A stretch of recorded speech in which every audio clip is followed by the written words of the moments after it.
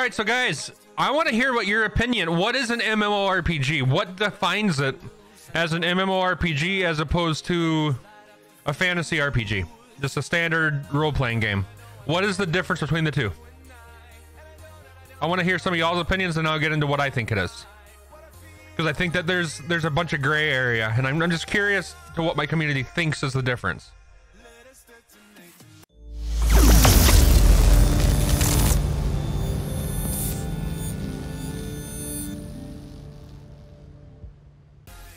Only in the treat version. Gotcha. And I guess the second part of that is, in y'all's opinion, is Valheim an MMORPG? Is Outriders an MMORPG?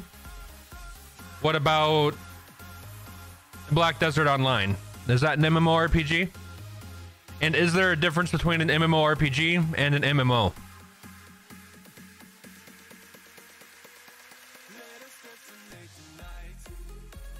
Okay. Morning, Wayward. How are you doing, buddy?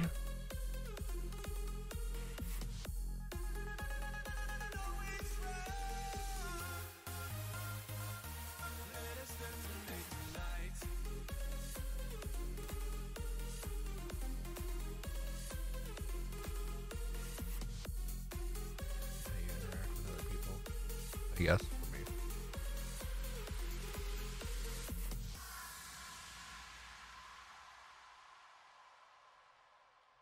We're doing good, Pandora. We're having a discussion that I'm actually really looking forward to here. How open world and interactive the open world is. Okay, okay. I can partly agree with that.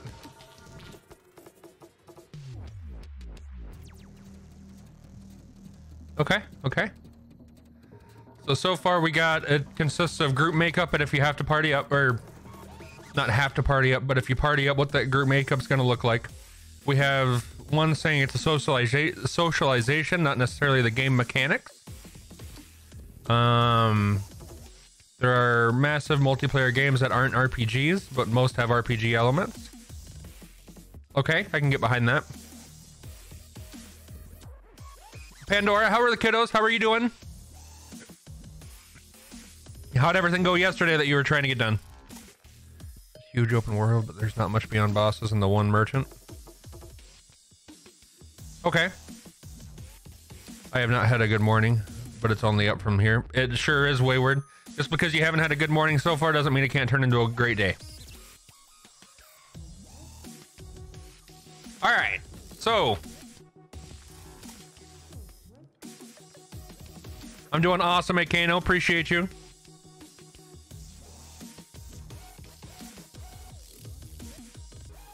It went great yesterday. Good. I'm glad to hear that, Pandora. I don't know what that all means. Just how my brain sees the games. I got you, California. Okay. So when I think of an MMORPG, I'm thinking a game that promotes social interaction. That's number one. But it also has to have a couple more key points. So let's do a Devin Nash on this. We're bringing up the notepad so I can keep track of what I'm thinking here. Actually, no, we're going to do this a different way. We're going to use Miro. We're going to put together a mind map and how this works together.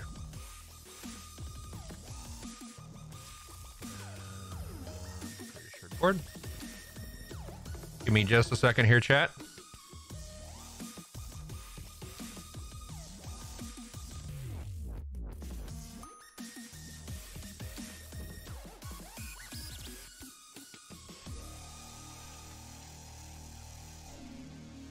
All right, here we go. So what is an MMO? So in my personal opinion,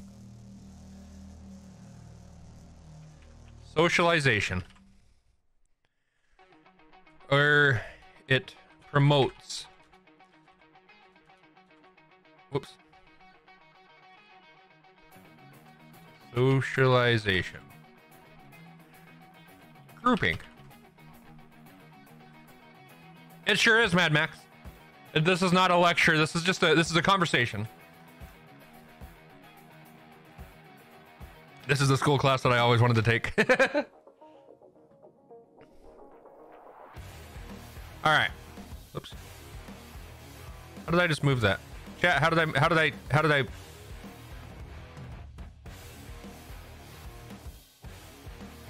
Uh-huh. Okay. Guru PapaKrund, yep.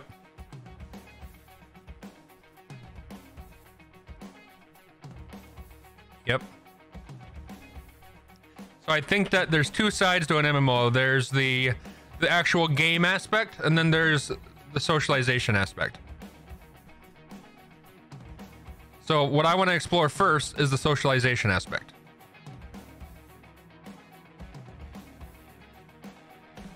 That's the side that I get excited for when I'm doing MMOs. And this is called Miro.com, courtesy of Mighty Gamer Dad. He's the one that introduced me to it. It's a really cool program. I have all sorts of stuff in here. So this is what I'm using to plan out my videos, my content. Just if I'm trying to have a discussion about something and I know what I have a feeling, or like what I think, but I don't know how to word what I'm thinking, this is a great way to do it. So, like I said, the first thing that I think we should do is explore the social aspect of it.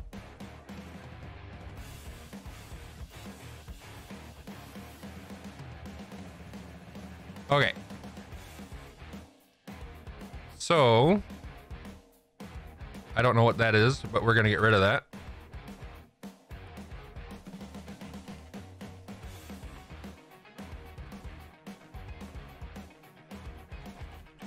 I think that most MMOs should have a solo play component, because sometimes it takes a while to get groups together to go push whatever content you're trying to push. And you don't always have time to do that, but you can go farm material, you can go do whatever, but the solo play is not the focus of the game.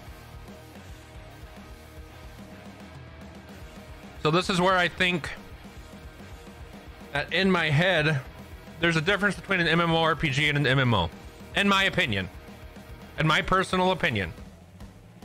MMO is short for MMORPG, and I will use the words interchangeably, but when you get down to the nitty gritty, I personally think that there's a difference between an MMO and an MMORPG.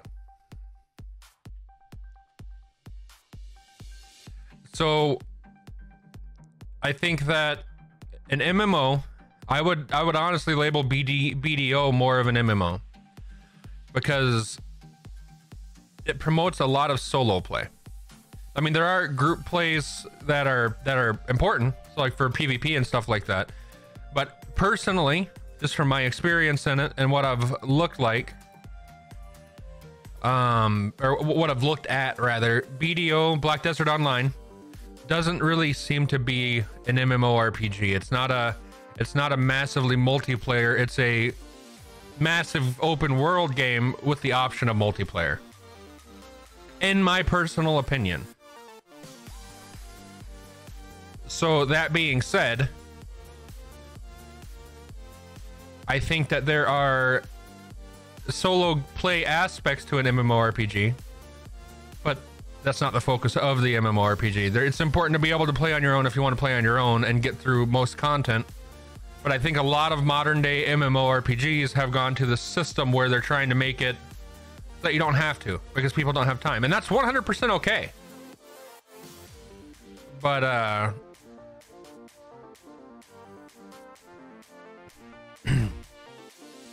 I wouldn't necessarily even call a lot of the MMOs coming out today MMORPGs. They're MMOs. You're always online, you're always doing stuff, but a lot of them even have, like, to the point where zones are instance to yourself, which is odd, right? For an MMO, that's odd.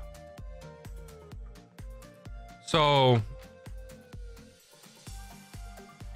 it promotes socialization and grouping. We're going to go on that train of thought, then we'll look at the solo play aspect. So with socialization and grouping, what that means is there are things like harder content. So that being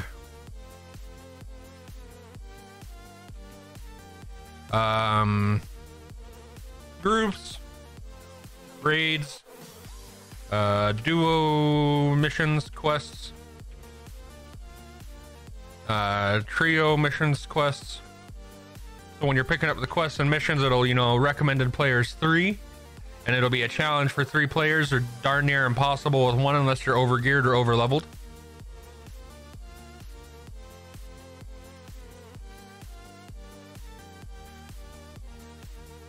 So I think that that's an important part of it, because it kind of draws people together and not forces them to play together, but essentially forces them to play together, which, again, I don't necessarily think it's required to play with other people, but I think that it's important.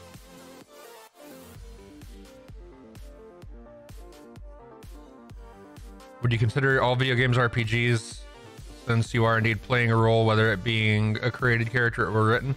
Not necessarily. So when I think of RPG, I'm thinking you're playing a role in the game. So you're taking over your exactly activities that encourage group play. I think that's an important aspect of MMOs and what makes it a massively multiplayer online role-playing game. But with role-playing games, I think that it's typically more you're taking on the role and the goals of a specific character. So like if you're playing, I'm trying to remember the character's name in that you play in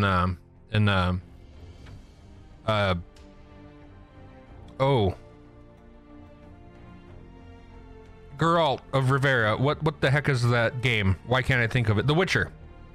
When you're taking over his goals, his aspirations of what he's trying to get done. Whereas if you're playing a game like Call of Duty, I mean, granted, there's a storyline, and the storyline I would say has RPG. It is an RPG. You are taking over the goals of the character that you're playing in the storyline of Call of Duty. But once you get into multiplayer and Warzone, it's not an RPG at that point. It's a shooter. It's a first-person shooter. While I would say the solo campaign is more of like an FPS RPG, because you are taking the role of the character. You're in depth in his mind, trying to finish the objectives you're trying to finish as that person. I think that's what defines an RPG as opposed to some of the other genres. Like Outriders is definitely an RPG. You're taking over the character that you create. There's a story that's written for that character, focused on that character. Exactly, Mad Max. So as you're moving through it, not necessarily even just FPS. I mean, because you also have like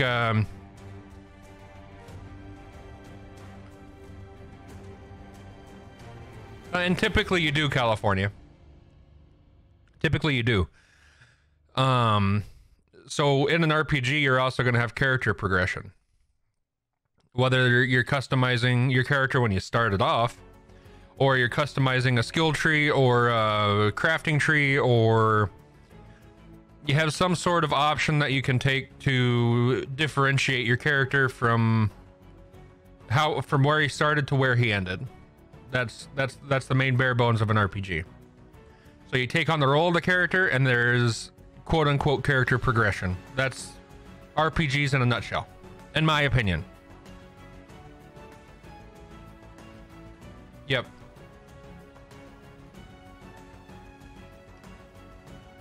My Diet Coke is gone, chat. So in an MMORPG, it's similar thing. So you're not necessarily, most MMOs have, or most MMORPGs have a storyline that you're following. Sometimes it's kind of you can follow the storyline if you want to, or you can go off on a different path, which is cool. Because sometimes, I mean, a lot of these MMORPGs, once you play through the storyline once, there's not a lot of change that can happen in the game itself. So playing through a whole storyline a second time can be a little monotonous. But when you're leveling, like an alt is what they're called, an alternate character, you know, it's like me. I play a tank. Any game I play, I usually have a sword and a shield in my hand when I'm playing it, or whatever system that character or that specific job type uses for defensive or weapons. But I mean, when you're thinking overall general thought, think heavy plate armor, sword, shield. That's what I usually play. There's also the damage dealers, so your damage per second, the DPS, and that's more of like Aragon from Lord of the Rings is one possible option. So you're thinking physical DPS, physical damage per second. So you have your bow and arrow, you have your sword, you have your daggers, you have shurikens, you have throwing weapons, whatever it be. Then you also have your Gandalf, you have your casters, you have your The people that are back there launching huge fireballs or cursing their enemies or whatever, witch doctors, or shamans rather, not witch doctors. But there's a couple different aspects to those roles. And I think with RPGs and MMORPGs, this one I'll say kind of falls in line with each other. There's usually different like character progressions that you can go through. So, you know, if I'm playing, for instance, I'm playing Outriders right now. Very good RPG. I'm playing a Devastator. My character is beefy as heck. Most bosses I've come up to so far, I can go blow for blow. I can sit, well, maybe not blow for blow, but like the mini bosses, not the big bosses, but I can sit there right in front of them, and I have enough heals per second and enough defense that I can just not even worry about cover as long as they're the only enemy, and trade blows back and forth and not have a problem. But if I had gone a different path, I might do a little more damage, but not necessarily be as defensive, so I won't be able to take as much damage before I die.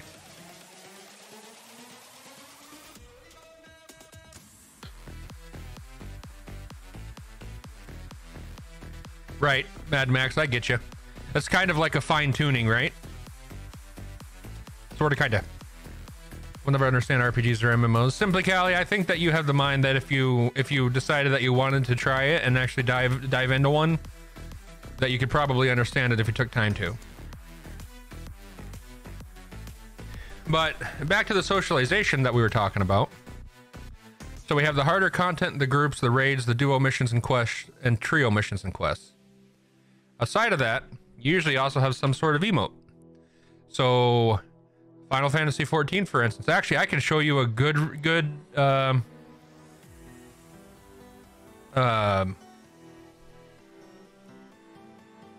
example of that. And guys, I'm sorry, my brain is still sort of fried. Really magical thing. My memory and words are not working.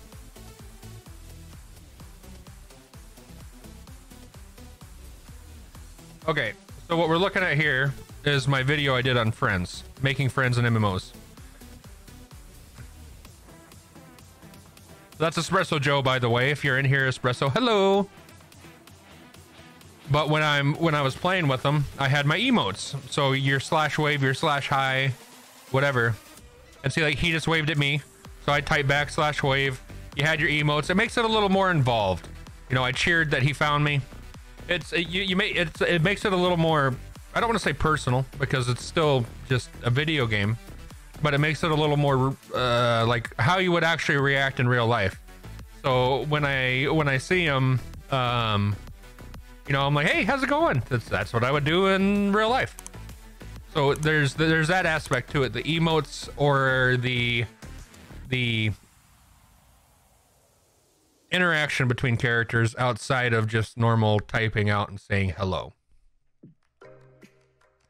which I think is fun. And again, that's one of those things that I think makes emotes or makes MMORPGs just a little bit better, or a little bit more social, as opposed to some of the other games where you'll see each other and there aren't necessarily those emotes.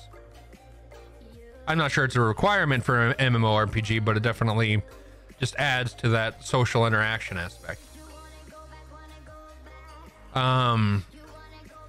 The other part of it, so we have the harder content, the groups, the raids. So any content where you're going to have to actively try to find a group to play with, or at least join into some sort of looking for group or looking for raid or dungeon finder or whatever, or just other people in the zone. Most MMOs, in each area that you're in, there's going to be some sort of like a general chat or an out of character chat. So one where if you get some cool loot and you want to trade it off, you can, you know, talk to the whole zone that you're in. Hey, I have this item, I'm looking for this, or I'm looking for this much gold or coins or whatever. But that's another part. Whoop.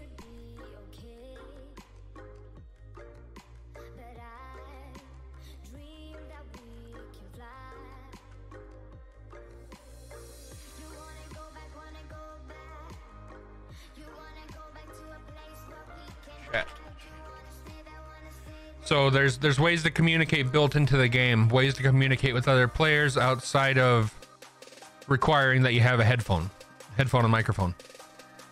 So every MMO I've ever played, every MMORPG I've ever played has had chat channels. So whether it's group chat, party chat, zone chat, trade chat, there's usually a whole ecosystem that lives in that chat channel. So some games you might have the typical players, so the people that are out there pushing the content, trying to group up and play with other players. And then a lot of them, you'll have people that are what I call just auctioneers. They're people that buy and trade and sell loot stuff for your character, whether it be potions, gear, runes and glyphs if the game has it in it, things like that. I think crafting in MMOs is a lot of times its own little mini game, or its own, not even necessarily mini game, its own game. I used to play a game called Star Wars Galaxies where the gear that everybody used, whether it was in-game or beginning game, was all player made. It's all player based. So it's a player based economy is what they call that.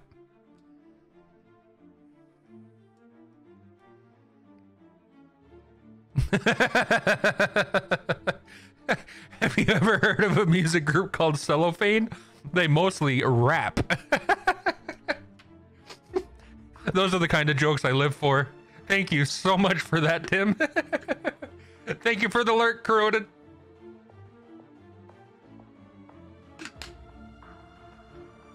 Oh God, that's perfect. Oh, I'm gonna have to use that. I'm gonna have to use it. Dear man, are you here? Are you still here? That's a joke you can get behind, I think. I love dad jokes. They're so perfect. Tim, thank you so much.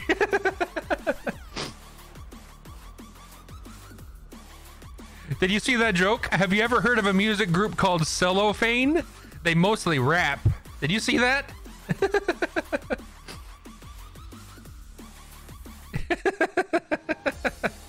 Oh, that's good. That's good. But so yeah, most MMOs are gonna have multiple chat channels, and there are usually people that live in those chat channels. For instance, World of Warcraft Classic, there's a lady in one of the role-playing servers, or it may not even be a lady, but they call themselves Granny, and they hang out in the Barons chat and they tell stories like 9 o'clock every Friday or something along those lines. I don't remember exactly, but that's just one example of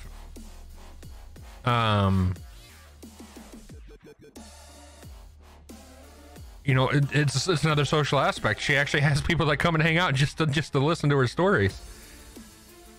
And they're just completely made up things, but you don't see that in other games. But in MMOs, there's all sorts of just crazy, fun, weird stuff that happens like that. Dude, I'm sorry. I went to a seafood disco last week and pulled a muscle. Tim, I'm gonna need you just to come hang out every morning and then give these jokes out. Oh, that's perfect. That's perfect.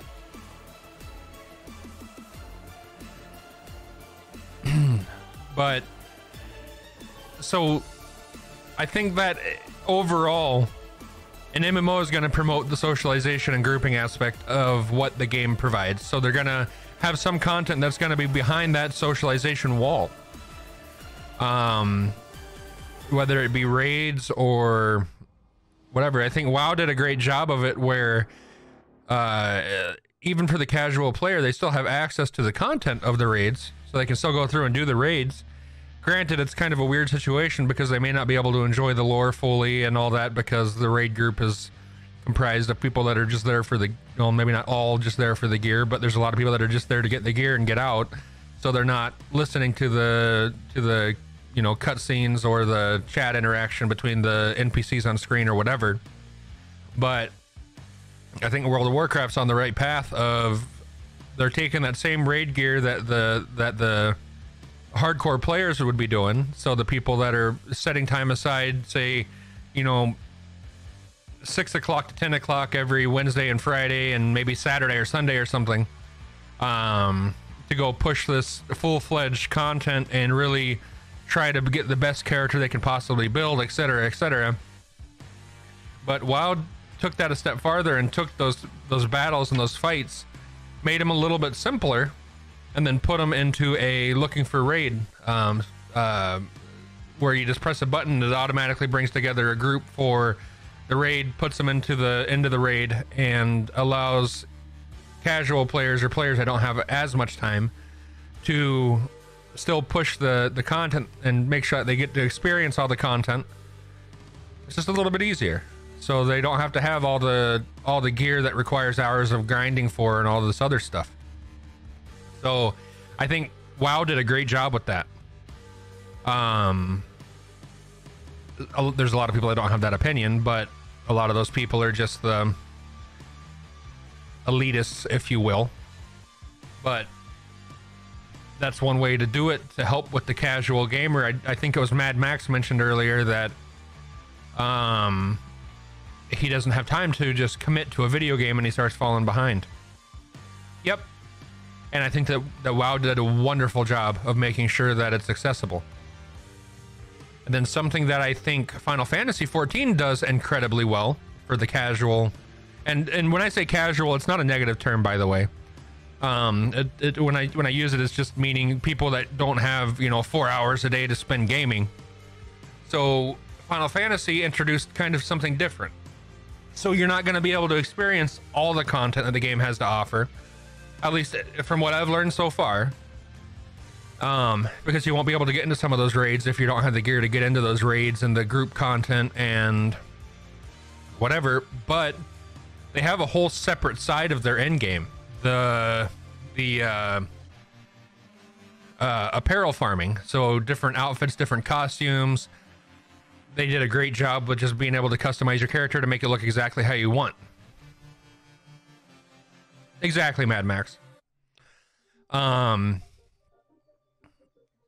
And I think Final Fantasy did a good job with that. They also have like a whole housing system.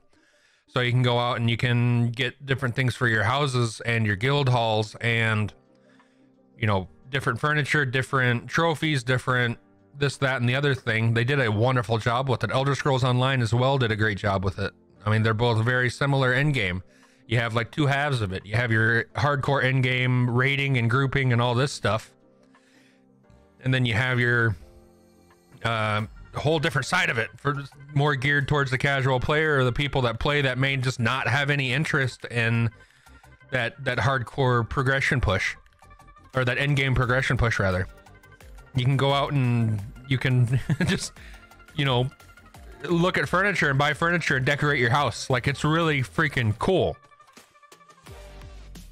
And I think that it's something that's very important that Final Fantasy XIV and ESO, the reason that they are still thriving so well, I mean, WoW is obviously thriving as well, but is because their end game is so diverse that you don't have to just do raids or just do grouping content in order to feel like you're successful at something or to get interest in what you're doing. And it's just really, really cool. So when we're looking at solo play, I think that we're typically looking at farming. So whether that be for materials for crafting, I appreciate that, California. When we're looking at solo play, we're usually looking at farming materials for crafting or, whatever you may be farming for. There might be certain gear that you can get solo that you're just going out and you only have 20 minutes. You want to kill this guy twice to see if you can get, a specific pair of maybe raid entry level boots or whatever. I think that's really something typically that's done solo. There are some items that in some games that you can only get when you're in a group, even for crafting. But when I think of solo play, personally, I'm thinking of more going out and mining or going out and collecting herbs or, killing the sprites in whatever zone to loot their elemental cores so you can craft elemental gear or, whatever. That's a very broad example. but solo play is typically not the focus of an MMORPG. Some games are a little bit different, like Star Wars Galaxies. I don't know if any of y'all remember that. If you were a crafter and you mained a crafter, you were essentially playing solo most of the time, but you had to rely on other people to get you certain items. Like, again, I'm not going to get super into details, but I was what was called a weaponsmith, so I crafted weapons. Well, some of the weapons that I needed in that game, or that I wanted to craft, if I wanted to craft the best versions of them, I had to work with players that were going out and fighting enemies and doing some of that group content to get certain like weapon cores and weapon components that they could only get by looting. And then so it still creates that social aspect, because you're more running a business at that point. You're worrying about logistics. I need to get this item, I'll pay you this much per item when you bring it to me, yada yada yada yada. And so even the crafting part doesn't have to be solo, and I don't think it should be a solo adventure. You're still having to work with other people to get done what you got to do. So it's just, if it's an MMORPG, it should be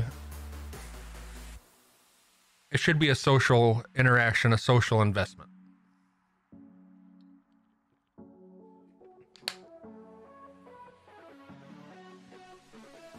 So as far as the online goes, we'll talk about the grouping content. Multiple classes.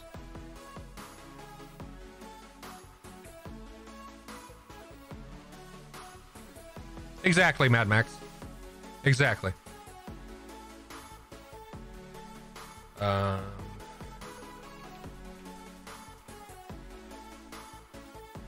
So what is an MMO?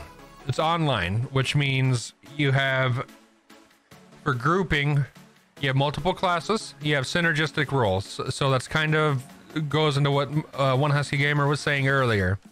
You have your, not necessarily this defined, but you have your tank, your healer, and your damage per second, your DPS. They work together for the group content to make sure that the content can be done. So you have your tank that's just absorbing all the hits from everybody. You have your DPS, or your damage per second, that's doing all the damage to the enemies. And then you have your healer that's working on just keeping everybody alive.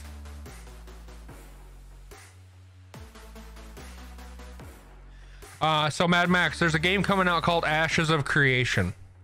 One of their big systems that they're implementing is actually just that. So as a crafter, I can go up to the board, or whatever system that they're gonna or that they have integrated, but I can go up to the board or the whatever, and put out that I need, you know, 1,000 wood. So I need 1,000 wood brought to me, and I'll pay this much if you get it to me within this much time. Yeah, but I'm not sure if it's going to be like a job board, or if they're going to do some kind of like a broker for it or what. So I didn't want to put words in their mouth. But basically you'll be able to say as a crafter, I need this, I'll pay you this much if you bring me this. You know, and I want it done within this amount of time. And people can go accept that, go do the job, and, you know, bada bing, bada boom, it's done. Or there's also apparently going to be like bounty hunting stuff. There's also going to be like logistical product movement. So if you have a bunch of material that you're trying to get from point A to point B, you can get the horse, the wagons, all this other stuff, and say, I just need you to protect this from this point to this point, make sure it doesn't die. And they can do basically escort missions for you.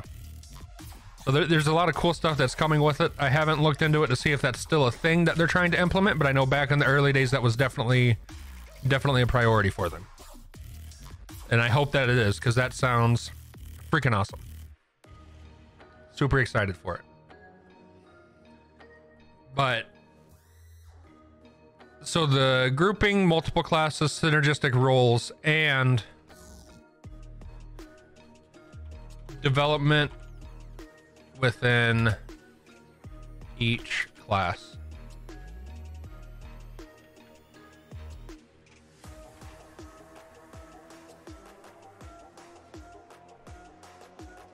And what I mean by that is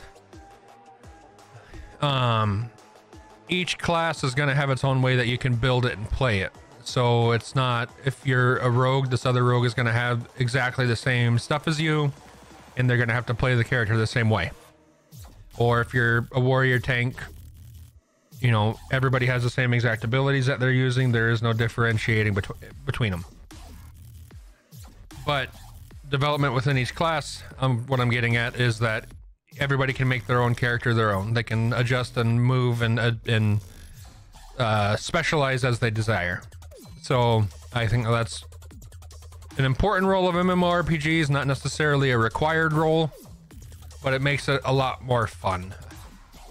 Adds to that socialization aspect.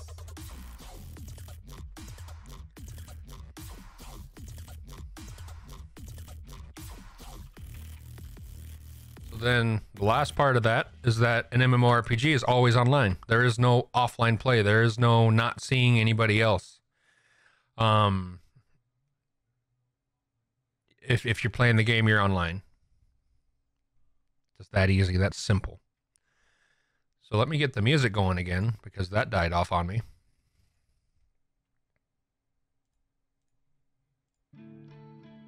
There we go. So an MMORPG, massively multiplayer online role-playing game, always going to be online. There's not an offline option. There's not a... I mean, some of them involve instances and things like that, but there's not an overall overarching, you know, if I go into this zone, I'm not going to see anybody because I'm all on my own. There are missions and stuff that require that, obviously. Think Final Fantasy XIV, but it's not an overall thing.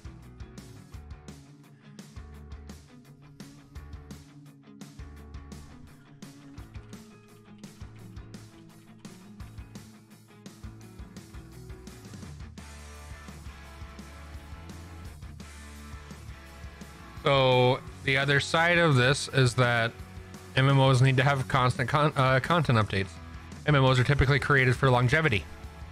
So if you're gonna play an MMO and put in all the time that's required to progress in the MMO, I'll get into that in a little bit here, Mad Max. I'll hold that one, and because I think Outriders falls into the same sort of genre. But there's going to be consistent updates to the content in the end game, whether it be expansions, free downloadable content, you know, bug fixes, because with MMOs, there's typically so many systems that need to work together that they need to constantly keep an eye on and keep it updated. What's up, Mr. Hoshoku? How you doing? Sorry about that, chat. I didn't mean to burp in your ears. How's Mr. Hoshoku today?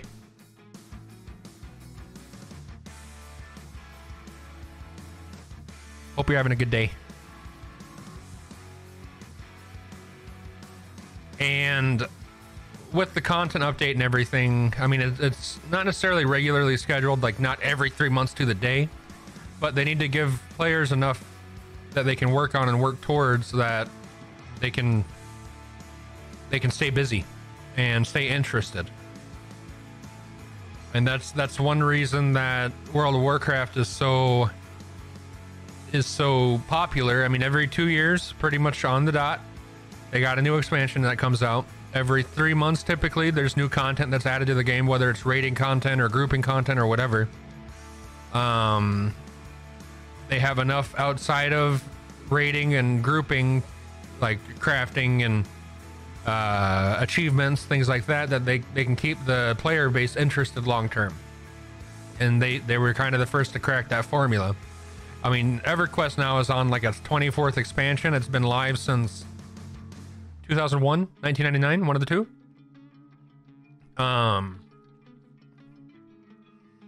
It's one of those things. It's still alive and obviously profitable, or the servers wouldn't be up anymore. So they also cracked the code. They got it working. But then we've seen a lot of MMOs that have just absolutely died, like, quickly. Star Wars Galaxies, they didn't listen to their player base, and, well, they put out a patch, and within 6 months after the patch, the game completely died out and went away. because they completely overhauled the whole combat system and a bunch of other stuff. It was kind of a nightmare. That game went from one of my very favorite games to one day after that patch was launched, I shut it off and uninstalled it.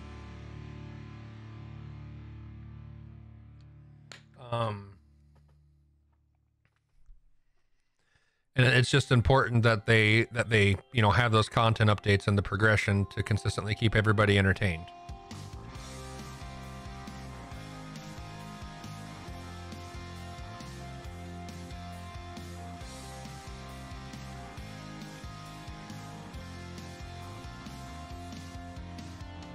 And this kind of works into that content update.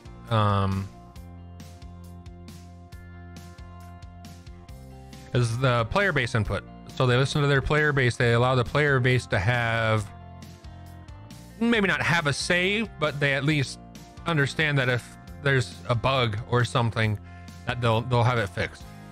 So they have some sort of a system where a player can input a ticket and say, this is what's going on. It goes out to the dev team or whatever proxy between them and the dev team. Then it's decided as to whether it's actually an actionable bug fix or if it's the player not understanding how something's supposed to work. A lot of these MMOs that are out don't do a very good job of listening to that. I think that typically you see a lot more response when you have the subscription-based MMOs. So Final Fantasy XIV, World of Warcraft, Elder Scrolls Online has like the subscription option.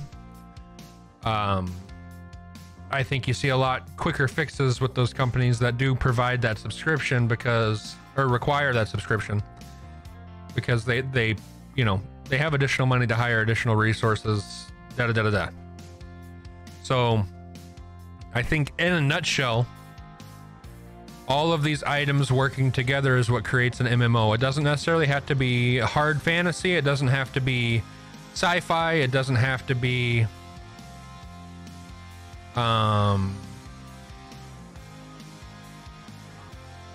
anything of that nature. It can be whatever they want it to be, as long as the majority of these elements are involved in it. It is at that point an MMORPG. That's another deterrent to casual players. And that's one of those things, Mad Max, where you got to know what audience you're trying to aim towards. So again, with that paid subscription, you usually see better customer service because they have the resources to have more customer service employees or developers or whatever. They can more consistently keep up with everything that they got to do. So it's kind of, you got to figure out what your market is and what your audience is, and figure out if that's the right path for you to go. That's why you see a lot of these games coming out with subs that will suddenly transfer to not requiring a sub. But along with that comes a reduction in resources that the people can use. So like Elder Scrolls Online, for example, you can play it without a sub and it's playable. It's still fun, but you're not going to have access to like expanded inventory for your crafting resources, which is huge because you can only hold X amount of items in Elder Scrolls Online. But if you have that subscription, it adds an extra infinite amount of slots for crafting stuff. So you don't have to worry about, okay, well, I want to go out and do this dungeon, but I have all this, you know, ore that's hanging out in my inventory. I need to go to the bank first and get rid of it. So while I definitely understand it's a deterrent to a lot of people, if it's a deterrent to them, that's probably not their audience that they're aiming for. As far as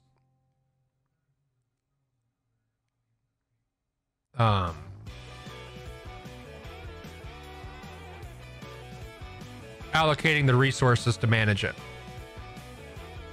Again, that's why you see games like Elder Scrolls Online still popular, because they do also cater to the more casual or the person that is strictly casually playing. You can still play it. You can still do what you need to do. You're just not going to have all the bells and whistles. It's still going to be a fully playable game, though. It's just not going to have some of that ease of life stuff added in. So does anybody disagree with anything that I put on this list?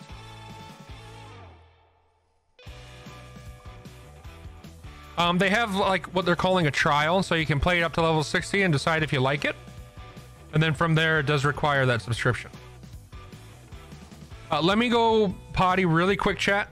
While I'm doing that, I'm going to go ahead and play my most recent short that I put out. And I will be right back.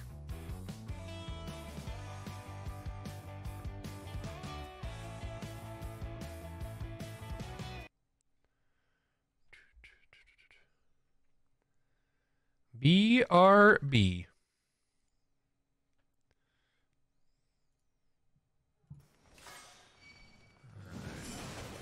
Overpower, get some of that enmity out there.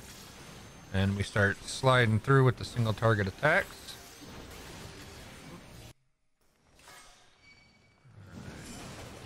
Overpower, get some of that enmity out there. And we start sliding through with the single target attacks. Build enmity on everybody, so if the DPS doesn't focus what I'm focusing on, I have a second to recalibrate. That's how we do. How we do.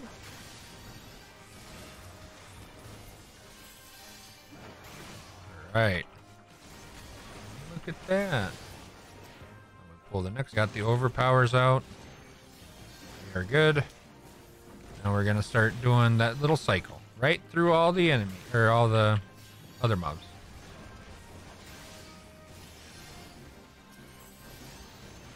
And that's how you hold aggro on multiple targets, chat. And that goes for pretty much every MMO.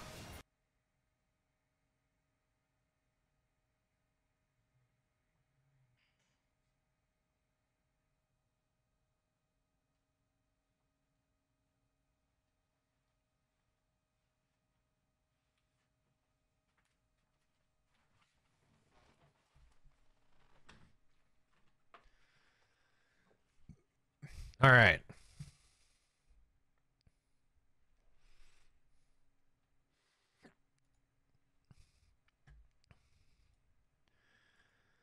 So, like I said, this is pretty much what I think, and a lot of this is subject to my opinion, what I think an MMORPG is. It's a game that promotes social interaction and grouping. It's a game that has solo play, but that's not the focus. It's a game that is online, strictly online. It's always online. There is the grouping that we talked about with the socialization, but outside of that, there are different actions you can take within your selected job or your selected class that allows you to differentiate from everybody else. And then there's consistent content updates and progression. So there is an end-game progression. There is, every couple months, some new update that provides some kind of content to keep the player base entertained. And they also listen to the player base input as far as bugs, ideas for future patches, future content. I think that is probably the 5 most important parts of any MMO, and they need to have the majority of those or all of them to be considered an MMORPG.